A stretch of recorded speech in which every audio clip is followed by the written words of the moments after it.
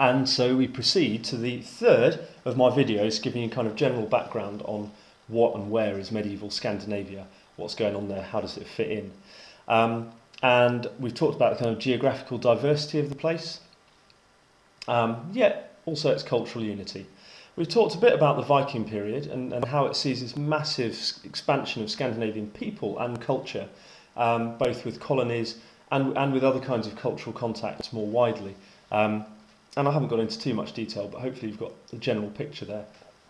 9th century to the 11th. What I'd like to bring us on to is partly a set of concepts, really, as well as a kind of general chronology, which I've put under this heading, Christianity Cause or Symptom of Change. And I'll pause on this slide for a bit and sort of chat about some of the issues that involves, and I won't have any simple answers, I don't think. If I have any answers at all, I may have some complex answers. Having set up those issues, which are going to keep echoing in reading medieval Icelandic literature, I'll then move on to a bit of kind of chronology and sort of political history. Let's start with some basic concepts about medieval Christianity. In the Viking Age, Scandinavia is basically a non-Christian place. I say non-Christian, and let's kind of unpack that first. It's very common to draw a dichotomy between Christians and pagans, and lots of different cultural groups are interested in doing that. Medieval Christians are interested in doing that because they want to define Christendom as being distinct from everyone else, a bunch of pagans, and they're very keen on kind of creating a sort of pagan identity, an image of the pagan. And the idea that paganism is somehow a coherent and distinctive cultural phenomenon different from Christianity. And modern scholars have kind of inherited that terminology, and you'll see people talking about from paganism to Christianity and that kind of thing an awful lot. Even I do it from time to time. And of course, in the 20th century and 21st century, there are even sections of Western society that identify themselves as pagans. And so the idea of a kind of distinctive pagan identity has been sort of taken up by those groups of people, and a distinctive pagan identity has been created by them, as with sort of certain ideas that there's a kind of cultural coherence to paganism. And this just won't work at all for understanding what's going on in early medieval Europe. For all the people are welcome to be pagans now, I don't mind. Instead, we can much more productively think about traditional and innovative culture. Medieval Scandinavians who converted to Christianity and considered themselves Christians, were part of Christendom, were baptised, thought that the Pope was basically, in charge of what was going on in their religious lives, could nonetheless have all sorts of beliefs that we don't see in our kind of post-Reformation world as fitting into Orthodox Christianity. It's very tempting to talk about beliefs that don't seem orthodox to us as being, well, unorthodox, or superstitions, pagan superstitions, that kind of thing. Indeed, our medieval texts do that, and obviously that the decision of those authors needs to be respected and understood and interpreted. But at the same time, we can understand that actually Christianity is not monolithic. There's all sorts of variety in Christianity, both now and in the past, and all sorts of people with enormously differing ideas consider themselves to be Christians. And as scholars sort of objectively trying to understand how people in the past understood their world, it's not very helpful for us to sort of say, well, these ones are proper Christians and these ones aren't. What's important is that they thought they were Christians, and it's important for us to objectively try to understand what Christianity entailed for them and what their belief systems were. So we don't want to get too dogmatic about what Christianity is. So we've got this concept of Christianity floating, and we've got the concept floating that Scandinavia is converting to Christianity during this period. Rather than thinking of that as being a conversion from paganism to Christianity, we can think rather in terms of Scandinavians having a bunch of beliefs to which they then add Christian ideas. And those Christian ideas come in addition to their old beliefs. They will change some of their old beliefs, Some of their previous belief systems will change, and some of their previous belief systems will stay the same. From both the mundane to how you build a ship, to perhaps much more kind of culturally distinctive ones, like how you go about healing, how you envisage the supernatural threats in the world. Pagan gods, as it were, the old gods, characters like Thor and Odin, don't disappear when you adopt belief in Christianity. And even in Rome, people probably, at least a good number of them, probably thought that Thor and Odin were probably real. That wasn't really in doubt. But they've gone from being potentially the good guys to being bad guys, and they will get fitted into Christian mythology in various ways as demons and so forth. So we're getting a lot of transition in culture and belief, but a lot of that transition won't fit into a kind of Christian versus pagan model. Innovative versus traditional is often more helpful. And then developing that idea onto this idea of Christianity as a cause or a symptom of change. The people who write our texts, our medieval texts, are Christians, and uniformly, once we get past the Viking Age with its runic inscriptions. And not only are they Christians, but they're usually professional Christians in the sense of being monks or priests. Some people might get uncomfortable with the concept of a professional Christian, but there we go. I find it quite a useful concept. So they will have a particular set of ideas about Christianity, and one of the key ideas is that Christianity is one of the most important things in the world, and they write about it in those terms, or often at any rate. And that's fine, they're welcome to do it, and it's an important cultural phenomenon that they do and worth studying and understanding. But at the same time, it might actually be that Christianity is much more a symptom than a cause of change. And I'll see if I can unpack that a bit. But first, let's get a bit of a narrative imposition about how conversion happened and when it happened, and then we can kind of come back and unpack, well, hang on, is this a cause or a symptom? All right, let's get on to the next slide then. Here's a little bit of a chronology of conversion. Denmark kicks it off in the 960s with a king called Haraldur Gormsson. Characteristically, Denmark is further south than the rest of Scandinavia and is therefore more closely in contact with Christian Europe. I don't think I'll unpack too many of the details of that process, not at this precise moment anyway. And these rune stones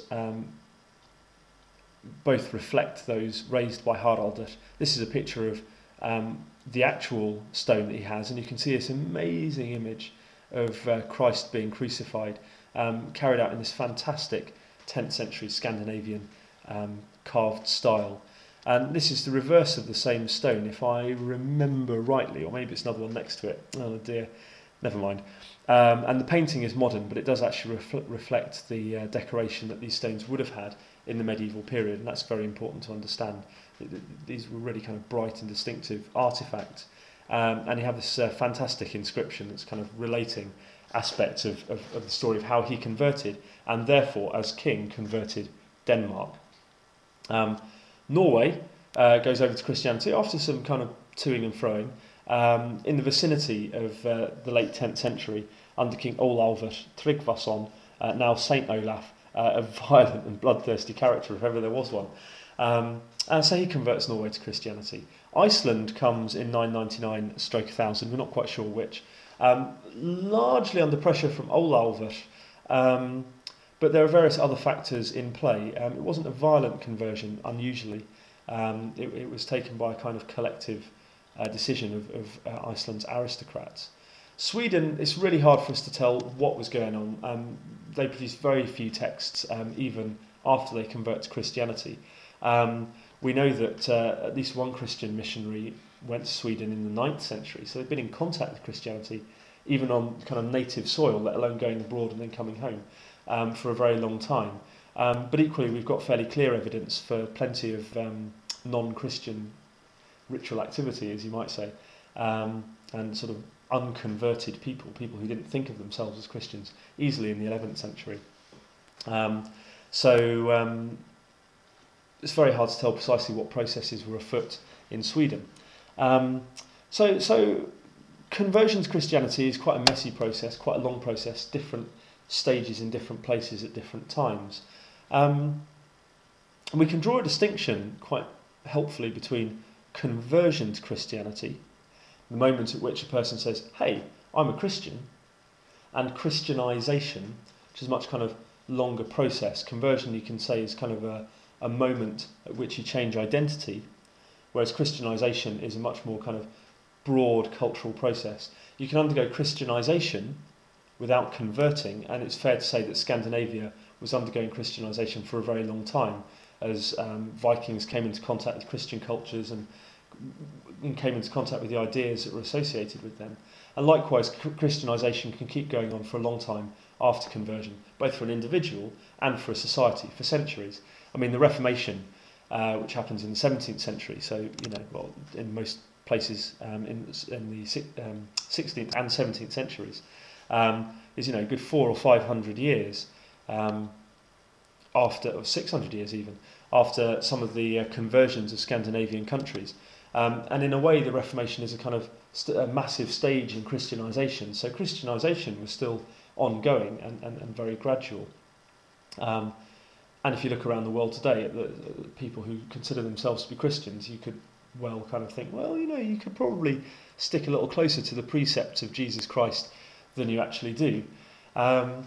So Christianization is a very complex, varied, open-ended, woolly, problematic process, and is a very useful concept to distinguish from conversion, a change of identity. Okay, so these different kings and different regions kind of adopt Christianity officially at these times. How does that then play out in the wider history of Scandinavian culture? Oh, just to add in another iconic image of medieval Scandinavian Christianity, this time from Norway, a stave church. Amazing wooden architecture, and perhaps giving us some hint of the secular wooden architecture that's been lost. In any case, let's get a little bit of a narrative in position. If you're going to be a Christian in the medieval period, you're going to have a bishop, and the political ramifications of that are potentially very strong. Ecclesiastical rule was separate from secular rule, but a king that was keen to kind of colonise a particular area or extend his power over a particular area would do well to get a friendly bishop running that area first, while sort of pretending that he didn't have any colonial ambitions in mind himself for his secular authority, and therefore kind of build up the mechanisms of power that he could then exploit later. So we see a lot of competition for different kind of kings and kingdoms to get bishoprics as those kingdoms themselves come into shape. Back to our map of Scandinavia, in say the 8th century for sure, all of this region, Iceland's not even on the map in the 8th century, all of this region involves a kind of patchwork of petty chiefdoms, small polities, rulers whose power wanes and waxes, and nothing that we could really call kingdoms. The Viking Age sees a massive consolidation of power within different regions of Scandinavia, as chieftains basically start to extend their authority more and more over their neighbours, and eventually establish themselves as kings and establish kingdoms. That's partly funded by the money that's coming in from Viking activities. So there's an economic dimension there. Ideologically, it's partly supported by things like Christianity in lots of different ways, and also not just ideologically, but kind of technically supported by Christianity. What do I mean by that? Well, we'll start with the ideology, and then we can kind of move outwards. Roman Empire converts to Christianity in the 4th century. Why? Up till then, Jesus, you read the kind of New Testament, there's a fair bit of anti-Roman rhetoric going on there, depending on which of the different Gospels you're reading. Basically got this kind of countercultural sort of hippie character wandering around the Holy Land, sort of preaching peace and saying that the poor are blessed. And the Romans, by turns, kind of upset by this and just baffled. And you can't really see a Roman emperor kind of sort of getting up one morning and thinking, yeah, the poor are really blessed. I think they have the keys to heaven, really, and well, I'm shafted, aren't I? So it seems very weird that a Roman emperor would want to adopt Christianity. And although I'm simplifying the story dramatically, the key point is that as the Roman Empire becomes more and more difficult to hold together ideologically, the idea of a religious system with one guy at the top becomes more and more attractive if you're trying to say, hey, I'm the Roman Emperor and I rule all this stuff, and there's only one ruler, and it is me, and it should only be me.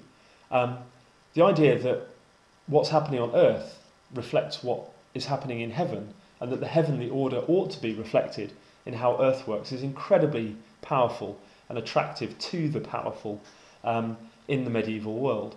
So that's the kind of a fundamental reason why the Roman Emperor adopted Christianity, i.e. Roman Emperor Constantine, adopted Christianity in the 4th century AD. So you can start to see how what is kind of in some ways very countercultural and subversive religion in the Roman world actually comes to be adopted, and you might even say subverted, but certainly changed by the powerful to make it into a state religion. Medieval Scandinavian chieftains trying to exert power over their neighbours can see the benefits of that kind of one guy at the top model. So that's one thing that they're keen to adopt. But by the time that we're dealing with Scandinavians converting to Christianity, Christianity has really become the representative of Roman technologies and political institutions in Western Europe. So the Roman Empire, as we know it, as a kind of secular political engine, runs out of steam in about the 4th or 5th centuries, 5th or 6th centuries AD. But a lot of its structures remain in the church. Things like taxation, hierarchies where you've got bishops and priests and deacons and subdeacons and archbishops, hierarchies and structures that allow you to kind of extend your power through a very wide network and centralise that power at the top. It's a system which facilitates things like tax collection.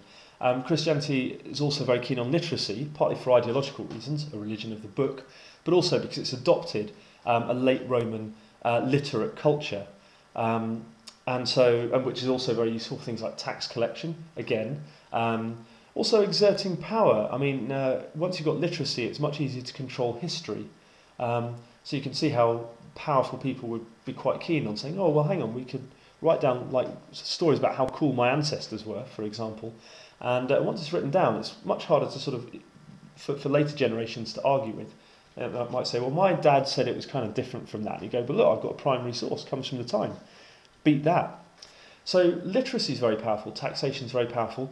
Orders, structures of hierarchy are very powerful political institutions, which medieval Scandinavian chieftains and latterly kings are really keen to get hold of. And adopting Christianity is a way to get hold of all of those structures. I'm not saying that these people don't believe in God as well and think that he was really powerful and was in a good position to help them in battles and heal them when they were sick and do all sorts of other useful stuff. They may even have had some humility and thought that the poor were blessed. Good luck to them, that's great. But it's important to understand that there are lots and lots of other factors affecting why you'd want to adopt Christianity. And that's one reason why we can kind of perhaps say that Christianity is more a symptom than a cause of change. If you've got people who are starting to kind of centralise power and doing that because they've kind of amassed wealth and prestige, perhaps through Viking raids, perhaps through other activities, who are essentially medievalising an Iron Age society, taking what had been an Iron Age society and making it into a medieval society with kingdoms and kings, and a system whereby the son inherits the kingdom from the father. All of those changes are going to kind of promote the adoption of Christianity, partly on its own terms as a kind of aspect of Europeanisation, another aspect of medievalisation, and also as a means to various kind of technologies and modes of power.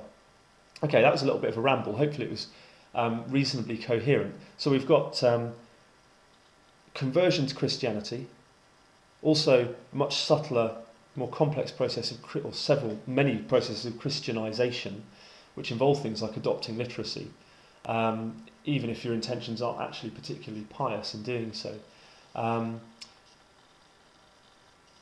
So yes, lots of different layers and themes going on there. Let's get back to my slides. Okay, so by about the 13th century, kingdoms have consolidated into Norway, Denmark and Sweden. What's now Finland is part of Sweden and had never really been anything else apart from a bunch of tribes in a forest. And eventually they sort of look up and they're like, oh, so we're ruled by the King of Sweden, right, okay. So you're getting this process going on, and going in tandem with that, as I was explaining, is a process of trying to get bishops to match up, or archbishops to match up with kingdoms. So at first all of Scandinavia is actually under the Archbishop of Hamburg-Bremen, who was based down in North Germany, basically right down at the bottom of Denmark, south end of Denmark. Around 845, the Archbishop of Hamburg-Bremen starts claiming authority over Scandinavia. However, Denmark is pretty kind of fast off the mark in getting an archbishopric of its own based at Lund. Confusingly, that's now in Sweden. It's here, but it was in Denmark at the time. And so they've managed to wrest control from Hamburg-Bremen, get their own archbishoprics. They're really pleased with that. It makes it a lot easier for them to kind of control their own ecclesiastical politics and for the king to kind of control what the church is doing. And they get a double winner because the Archbishop of Lund gets to control, in theory, all of Scandinavia. So the Danes are really kind of ahead of their neighbours and feeling pretty smug at that point. Well, obviously it wasn't going to last. So by 1153 or 1154, Norway manages to get one too, in Nidaros, or what's now Trondheim up here. And smug old Norway, their archbishop is in charge of Iceland. Hello, that's going to kind of portend some later events, and places like the Faroes as well. So 1154, Norway is in on the archbishop game. Sweden, not too long after, it takes them a little while. But Uppsala, which you saw some pictures of earlier, manages to get its archbishop, and he's not only in control of this region that we now think of as the sort of central bit of Sweden, but also Åbo, which is now in Finland, Turku in Finnish. So he's got control over that eastern Baltic region. Okay, so politicking over bishops and bishoprics and archbishoprics has gone on, and we arrive at a picture by the middle of the 12th century where you've got a set of kingdoms, and they're all officially Christian, and each kingdom has its own archbishop. So a key phase of medievalisation has taken place, and a key phase, of course, of Christianisation. Bit chicken and egg. See what you think. Okay, let's see what I had next. Oh, I just got some pictures. There's Lund Cathedral. There's Trondheim Cathedral. It's got a lot in common with Salisbury Cathedral, curiously. A lot of the same masons involved. And there's Uppsala Cathedral. Oops, I apologise. There we go. Uppsala Cathedral. You saw the spire of the cathedral, if your resolution was good enough. In my picture taken from Uppsala, you saw it just poking up on the horizon. And were your eyes incredibly good, which one can't expect them to be, you would see the spire of the little church at Gamla Uppsala on the horizon here. So the big cathedral winds up very close to that earlier ritual site. Fine. Okay, so that's our kind of overall sort of trajectory of Christianisation, or at least conversion and sort of key institutions of Christianity in the region. Let's get Iceland into the story at this point, and then we'll kind of move on to some wider aspects of Scandinavian politics in the medieval period, and then we can proceed finally to thinking about Icelandic literature. Okay, so 874 is the traditional and probably the correct date for the first Scandinavian settlement of Iceland. We have that in a literary source, Icelandic, which I mentioned a little bit later here. But it's corroborated reasonably well by archaeology, partly because volcanic eruptions on Iceland lay down layers of ash. The eruptions themselves can be dated because the ash gets preserved in ice in Greenlandic glaciers. So you can drill an ice core down through the glacier, count each year of ice that's been laid down a bit like tree rings, and therefore kind of count back for how many years. Well, basically for any layer you can work out what year it was laid down in. And then you can look at the chemical composition of that layer and find out what bits of ash were in the air at the time from Iceland. And then you can go and look at Iceland and find bits of ash laid down in the ground. And there's a layer of ash known as the landnáms layer, the layer of settlement, under which no settlement has been found. Or, well, maybe some has, but it seems to have been around 874 that the settlement occurred. So we can corroborate that fairly well. So firmly in the Viking Age, well before the conversion to Christianity of any of the Scandinavian kingdoms, indeed before even any of the Scandinavian kingdoms as we know them had come into being, still a period of political consolidation. The reasons for the settlement are ones that we didn't go into here. There's plenty of debate about what was going on. The later Icelandic story is that they were all forced out by the evil king, or problematic King Haraldr in Hárfagri, Harold the nice-haired, who consolidates power a little bit too much for certain people's liking, and they all leave. But probably a lot of much more complex reasons underlie the settlement of Iceland. We've let's get rid of that I. Don't think that should be there. We've got the adoption of Christianity, 999/1000 by the Althing. A thing is a meeting in Old Icelandic, and the Althing is a meeting of everyone. Not actually everyone. It's often portrayed as kind of being a precursor to modern democracy, but the people who actually had any power were all men, and they were all wealthy aristocrats. Slaves didn't get to participate, and there were lots of slaves, and so forth. So it's not really a democratic institution the way we would think of one.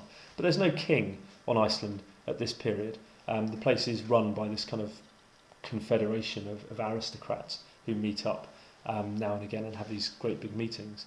And at one of these meetings, Christianity is adopted.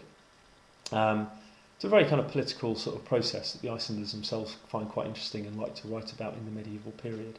Rather different from the kind of brutal converting kings who are just mainly trying to use Christianity as a means of consolidating and establishing their own power in a kingdom. Cool. A little bit later, we have this guy Ari in Fróði composing Íslendingabók, the Book of the Icelanders. And this may not be the very first thing written in Icelandic, but it seems to have been a seminal and early composition in Icelandic. And it's a short text which just gives a little history of Iceland as Ari understood it from his oral sources, his old relatives and so forth, about why and how Iceland was settled and why it converted to Christianity. Really interesting text. Lots of other stuff too, like how they established a calendar, how they established laws. Really kind of striking account of a process of colonisation and the formation of a working society. Which we have to take with a pinch of salt, but amazing document. And so from Ari and Fróði, we can kind of see ourselves coming into a period when Icelanders are writing literature. They're writing it in their own language, and that beginning that we see with Ari gains an awful lot of steam and momentum in the coming centuries. 1262, another key development, Iceland comes under Norwegian rule. We saw already that in the mid-12th century, Iceland had come under ecclesiastical rule from Norway, first step of Norwegian kings extending their power over Iceland, perhaps in an innocuous way at the time, who knows. But in due course, by various complex kind of movements of politicking and so forth, Iceland basically comes into Norway and winds up being ruled by the Norwegian king. And after that, they really have quite a rough ride, and increasingly a rough ride into the 19th century, as various kind of imperial rulers basically kind of rip the country off dramatically, rape the country no less, you might say, depending on whose perspective you take slightly, but it's a really tough deal for Iceland basically. it's in the 13th century that a lot of our classic sagas are composed. So in the decades leading up to Norway establishing its rule over Iceland, and in decades following. So that's roughly where Iceland is fitting in then chronologically to this story. The story gets a bit more complicated again. Oh, just to emphasise the Althing, there's a picture of the Law Rock, the Lögberg, where people used to stand to make speeches with a big cliff behind them to kind of reflect the sound forward. The law speaker, a guy who was elected over a period of several years, to remember and recite the laws of the country, would kind of stand there and do his thing. I think I've got another picture of Thingvellir. Oh yeah, let's just get this into a more sensible size.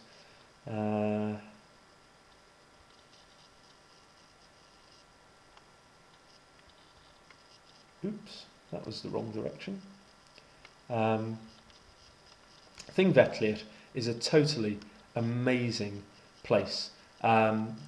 There's a big cliff that you saw in the previous slide. There's a cliff. The picture's taken from standing on here. And we start off looking in this direction. So we can see this cliff behind us. And this is actually between the North American and the Eurasian oceanic plates. The big cliff is on the North American side. Ooh, there's me, looking a bit stupid. And we're looking across to the Eurasian side, and you just get this amazing plain in between, crisscrossed with rivers, amazing deep fissures which just go down for tens of metres, with this incredibly blue, shining water. Really kind of magical, powerful place. No wonder they chose it as a site for the Althing. And here we are back round, having moved 180 degrees and looking back round to the cliff. Really extraordinary sight. Cool. So a place that had been ruled by this kind of bunch of aristocrats meeting at the Althing, which did continue to exist but with kind of atrophied powers, wound up under Norwegian rule in the 13th century, 1262. A couple of hundred years, or 250 years after Christianity had officially been adopted. Okay, hopefully you're feeling reasonably with it with this overall chronology then. Bunch of Vikings knocking around from the 9th century to about, say, the 11th.